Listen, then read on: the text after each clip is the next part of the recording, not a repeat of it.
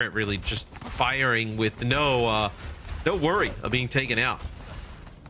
We can play from such a safe position. London haven't had the ability to encroach.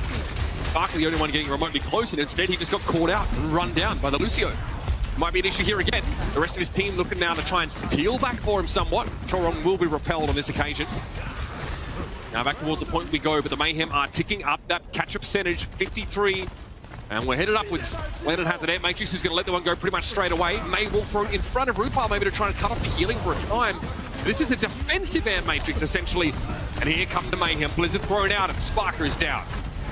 Yeah, it's a Blizzard with a Dragon Strike on through it, and Dragon doesn't really result in anything, but still just splits off some of the members of the London Spitfires. This has really become all Florida Mayhem is they're gonna... Oh, they're staggering Hadi him. just...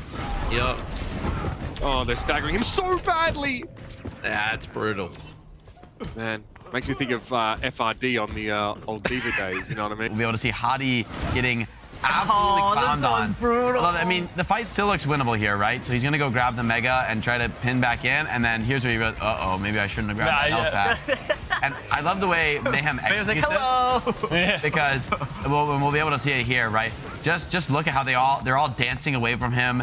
Reinhardt, I mean, he has his own very, very little rage potential. Honestly, I think Checkmate maybe didn't need to even take this kill. But then look what happens next. Hadi's down, someone just jump scare, hello, what's up? I know your tank's dead.